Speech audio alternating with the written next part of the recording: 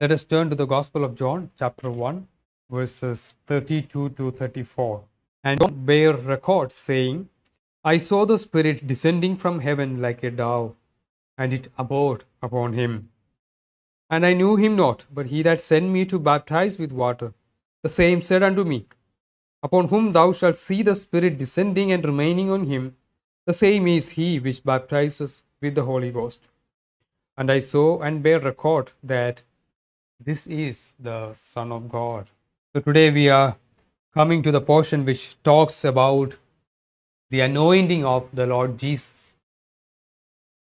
And that was significant, particularly for John the Baptizer, to confirm that Jesus is a Messiah. Jesus is indeed God, because the voice from the heaven testified to John the Baptizer that he is the Son of God, he is the Messiah. But this anointing, we cannot just study it separately. When we study what happened here, it's mentioned here. When we read these verses, we can plainly understand what happened.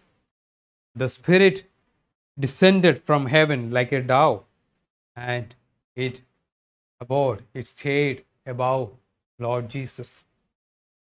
And then a voice also testified that he is the beloved Son.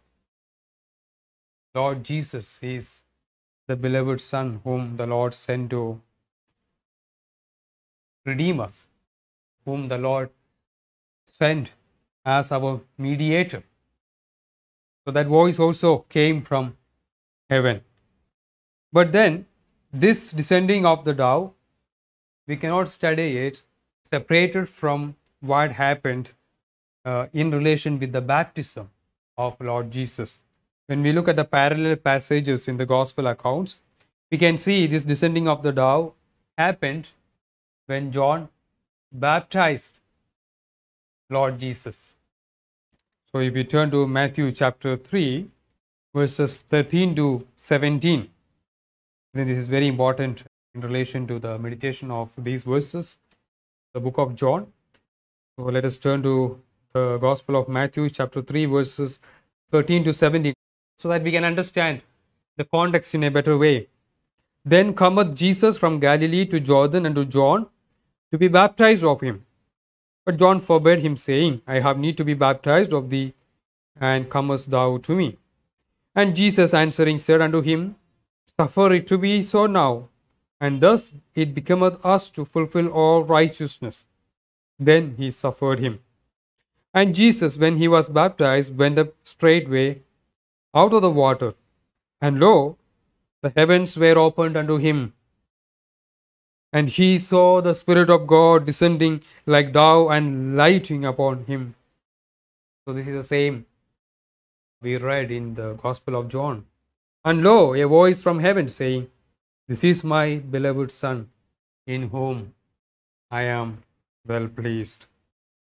So this descending of dove, we need to study in the context of what is happening here.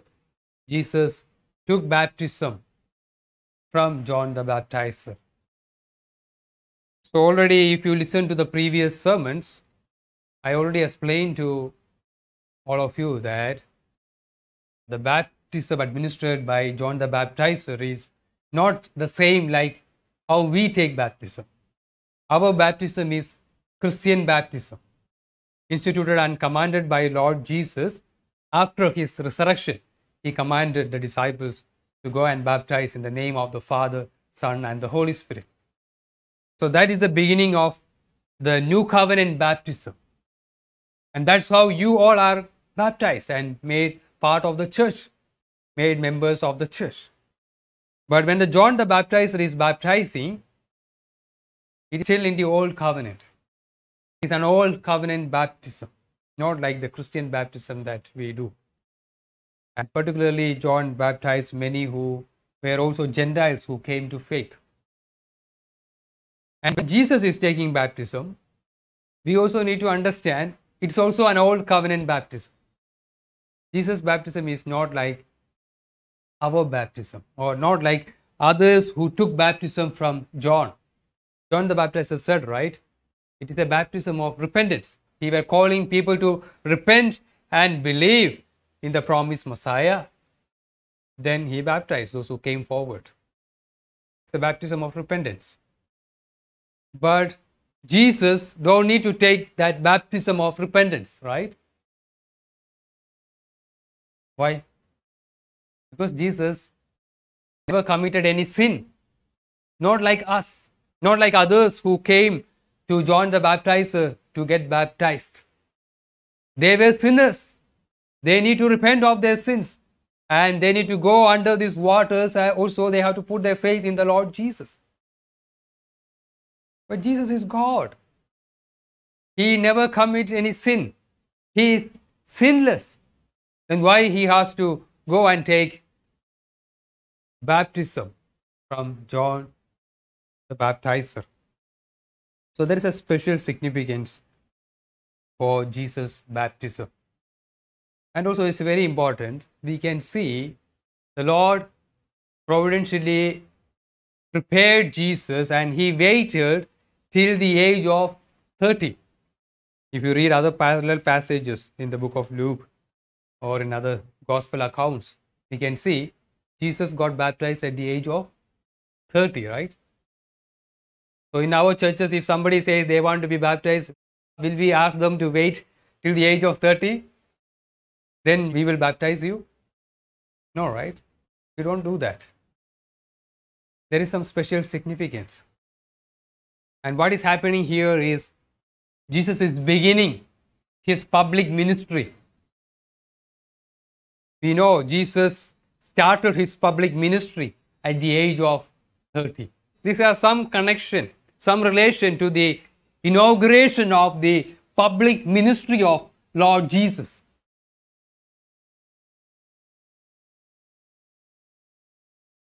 And when we look at the Old Testament passages, we can see how significant it is. In Matthew itself, in the portion which we read, John the Baptizer initially said, "No, I don't want to baptize you." Then Jesus said, "You should do." Why? To fulfill all righteousness. That's what Jesus said. Please do baptize me to fulfill all righteousness. So why Jesus got baptized? Jesus himself gave the answer. Not because he need to repent of his sins. Not to show that he is exercising faith. That somehow, in the modern church context, sometimes people like to say that, oh, because I have faith, as a testimony to that faith, I take baptism. No, that's not the purpose for which Jesus is taking baptism. So when we look at the Old Testament scriptures, we can understand what did Jesus meant by that word when he said to fulfill all righteousness. What does that word mean? This word is used in various parts of the scripture. So whenever the Bible uses this term to fulfill all righteousness, it means to fulfill the demands of the law. So the law demands us. So we need to obey that. So Jesus is asking John the Baptizer to baptize him to fulfill the demands of the law. Which law? The laws in the Old Covenant, laws in the Old Testament. Clearly shows there were some baptisms demanded by the law in the Old Testament. And Jesus is taking that baptism. And I already mentioned it has some connection with the inauguration of the public ministry of Lord Jesus. So what we see in the Old Testament law concerning the inauguration of a certain office where a baptism is also administered to show the inauguration of a certain public ministry, a certain public office in the Old Covenant. We can see this particularly when the priest enter into the ministry. If you go to the book of Numbers, chapter 4, verses 1 to 3, let us go to that portion.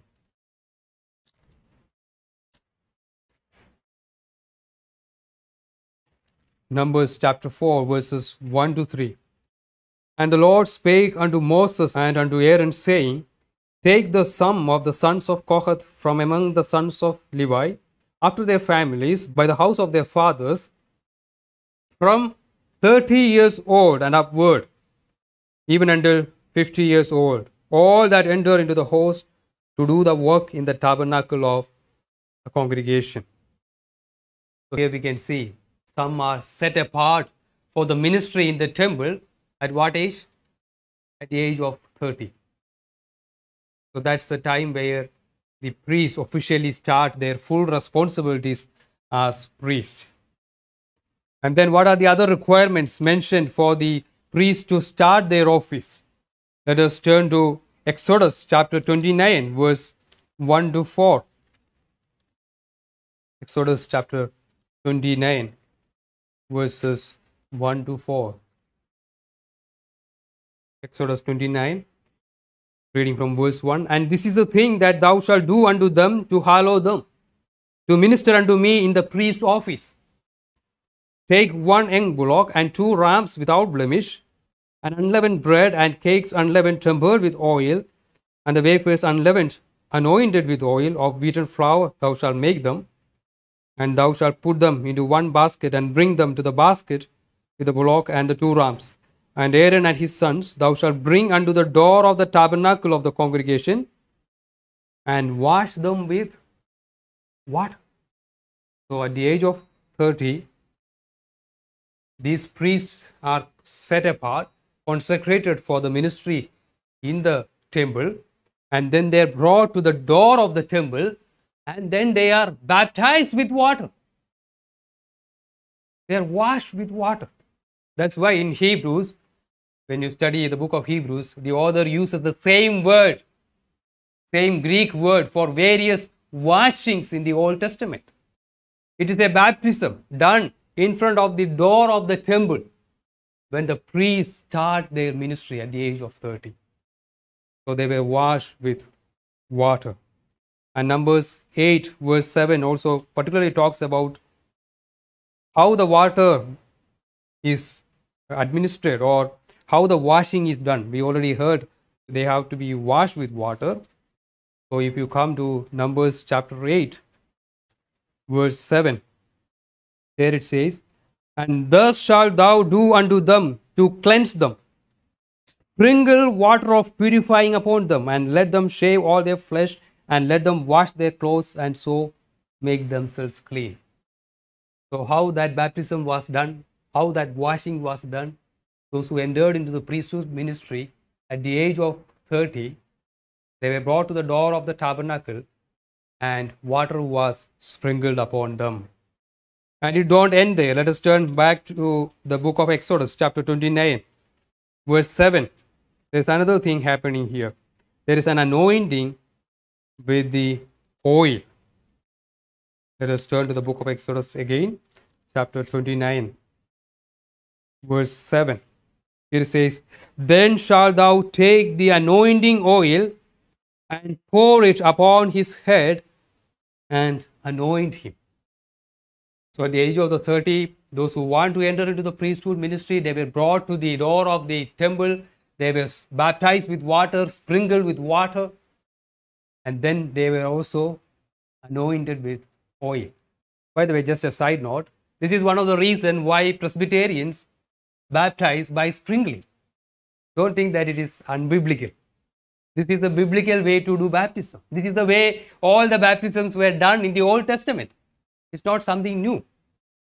And I'm sure even John the Baptizer also, when he baptized Jesus, he didn't immerse him. If he immersed, he is violating what the law says. In Numbers 8:7, it very clearly says, the water must be sprinkled upon the person who take baptism. We have to assume John, as a prophet who is supposed to uphold the law, particularly Jesus never violated any commandment of the law. So we have to assume, according to the commandments given in the Old Testament, John baptized him. And most likely it was similar like how the baptisms were done in the Old Testament. It was by the sprinkling of water upon the priest or the person who is taking baptism. And as I mentioned, not only that, there is an anointing with oil. And what does that signify? When the anointing is done with the oil to these new candidates for ministry, for the priesthood ministry, that signifies that the Holy Spirit will give them all the help required for their service in the tabernacle. The Spirit will give them the gifts for their service. So this anointing with the oil, you can study even other portions in the Old Testament which talks about the anointing with oil. It talks about the empowerment given by the Holy Spirit, the anointing given by the Holy Spirit. And the oil signifies that. And even when kings or other officers, when they appoint, they do anoint them with oil to show that these men are gifted and the Spirit will empower them. The Spirit will give them the necessary gifts to serve in the temple or serve in the public office that the Lord is calling them to do.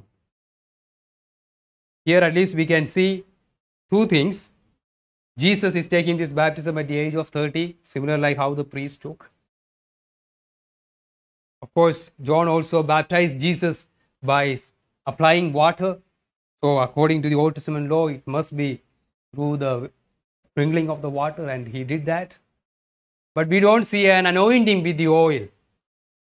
But there we see the real descent of the Holy Spirit himself upon him. That's why John didn't anoint him with the oil, because the oil signified the ministry of the Holy Spirit. And in this case, when John the Baptizer baptized Lord Jesus, Holy Spirit himself descended and testified to John that he is the Messiah. He is a priest who is going to come to take away our sins. The Lamb who take away the sins of the world. That's what John was preaching all this time. A person is going to come. He will lay down his life as a priest. A person will come and do the ultimate sacrifice for the forgiveness of our sins. And when the Spirit descended, John the Baptizer understood, oh, he is the one. He is the priest. He is the Lamb who is going to take away my sins. He is the Lamb who is going to take away the sins of the whole world. All those who believe in him and in his work. And even in the Old Testament, we can see after they are baptized, after they are anointed with the oil, we can see a benediction being announced. Even in Numbers and in other portions, we can see the people who are entering into the priesthood, they are baptized, they are anointed with oil, and then we can see Moses pronouncing a benediction, or a benediction is announced upon them, showing that the Lord's blessing is upon them. That is also part of the inauguration of the priesthood ministry. A benediction is announced upon the candidate for the ministry, who is called and separated for the priesthood ministry. And when John the Baptizer baptized Lord Jesus, we also see the Lord giving a divine benediction from above. This is my beloved Son, in whom I am well pleased. And if you come to the book of Hebrews, we can see a clear verse talking about this in Hebrews chapter 5, verse 5. Let us turn to the book of Hebrews chapter 5, verse 5. So also Christ glorified not himself to be made an high priest, but he that said unto him, Thou art my Son, today have I begotten thee. So Christ became a priest, and at that time a divine voice from heaven testified that this is my beloved Son. And when it happened, the author of the Hebrews is saying, Jesus entered into the priesthood ministry, and from heaven it was testified of him that he is my Son, he is my beloved Son. Of course, when we compare scripture with scripture, we can clearly see during the baptism administered by John the Baptizer, this happened. A voice from heaven also testified that He is my beloved Son. And it's interesting, in the Old Testament, this is normally done by other priests. So when young priests come to the ministry, the baptism is done by other priests. Think about John. John is not only a prophet. John comes in the priestly line. His father is a priest. And he is eligible to do this. What a great plan of God, where Lord prepared this man as a prophet and as a priest to administer this baptism and to call and separate Lord Jesus to the priest, a special priesthood ministry, a priesthood in the order of Melchizedek. We read in Hebrews, right? So here Jesus is submitting to the laws of the old covenant to inaugurate, to start his public ministry as a priest. Why it is relevant for us? Why it is important that Lord Jesus must submit to these laws of the Old Testament? Why it is important that he must submit to the baptism of John the Baptizer? Why it is important that he must be anointed and the Spirit must descend and testify that he is my beloved Son? We can just start the ministry without all these, maybe we can call it as formalities, or all these strict laws of the old covenant. But it has great significance. It has great significance for our salvation. This is very important for us to understand. We are not only saved by the death of Jesus on the cross, we are saved because Christ obeyed the law perfectly. Every jot and tittle of the law. If he didn't obey the law of God, that's why he was circumcised. That's why he was baptized. That's why he had to submit to the law. He fulfilled all righteousness and started his public ministry in this way. He submitted to the demands of the law, so that he will obey all the laws on our behalf. All these laws were given to the Israelis, but they have failed to fulfill the laws. Even the priests who entered the priesthood ministry, they were terrible sinners. They continued to live in their sin. They disobeyed the law of God. They didn't fulfill the demands of the law. They failed in obeying the law of God. And here comes a great high priest for us, who obeyed the law perfectly. And because of his active obedience of the law from birth till death, and even he rose again from the dead, because of that, we are saved.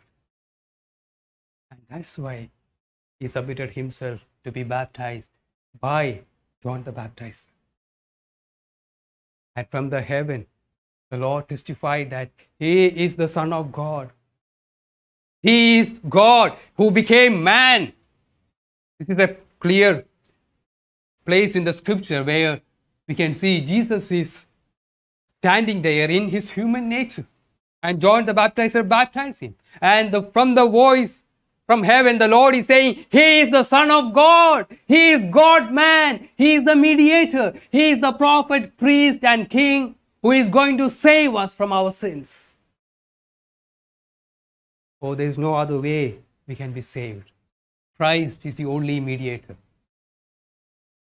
Only through him we can find salvation.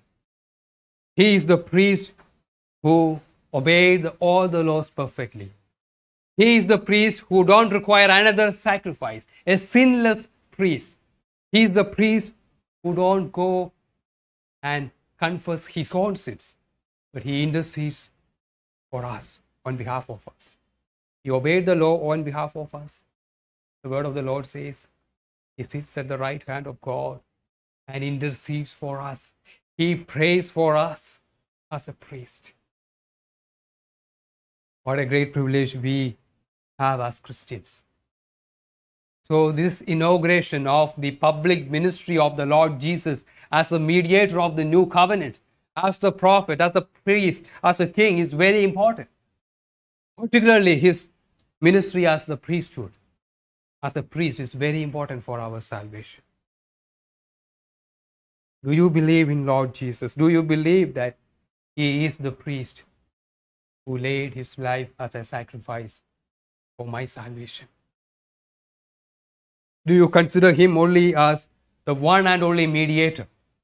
There are many churches, especially Roman Catholic Church, in their theology, they have many mediators. They do pray to Mary. They consider that she is also a mediator. The Bible very clearly says only Christ truly fulfilled the requirements of a mediator. He became a priest. He laid His life for us. He intercedes for us. He is a prophet who brought God's word to us. He is the King of kings and the Lord of lords. Only He is the true mediator. And everything He did in His earthly ministry was in obedience to the law of God. He never violated a single commandment in the scriptures.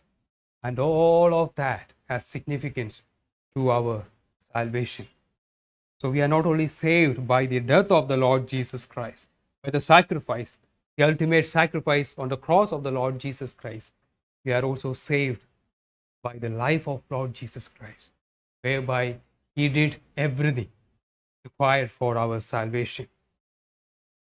I was recently reading Book of Common Prayer, which is commonly used by the Anglican Church, and there is something called litany, which is supposed to be recited every Sunday, Wednesday and Friday. And there some truths are said, and then the people will respond, God, Lord, deliver us, in the litany. And these are some statements which caught my attention, particularly today morning, especially as I was also preparing for the sermon.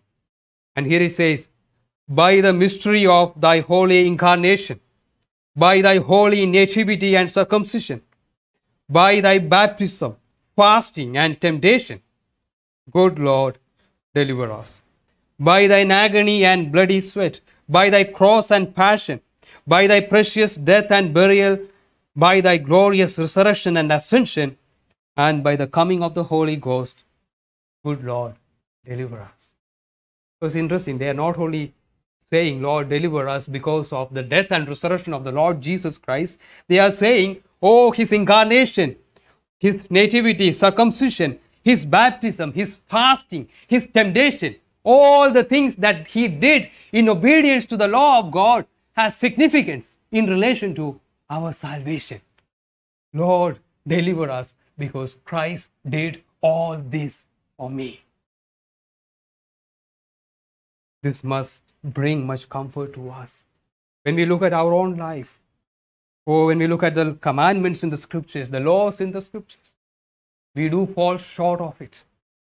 We commit sin in every day of our life.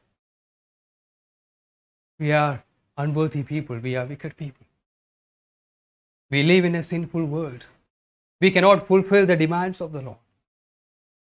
But thank God we have hope in Lord Jesus. We have hope in this mediator who is the Son of God, who came and did everything required for our salvation. And this is the point of inauguration of His ministry, where the Spirit descended and the Heavenly Father also pronounced His divine benediction. And also it's a beautiful passage which talks about Trinity. How wonderful it is to see all the three persons in the Trinity in action. Lord Jesus Christ, baptized by John the Baptizer. The Holy Spirit descending like thou. Heavenly Father pronouncing His divine benediction upon the Son. Who our salvation is a work of the triune God. And indeed, in Him we can have full hope. He finished His work. He inaugurated His public ministry as a priest, and He perfectly finished it by His perfect sacrifice on the cross for the remission of all our sins.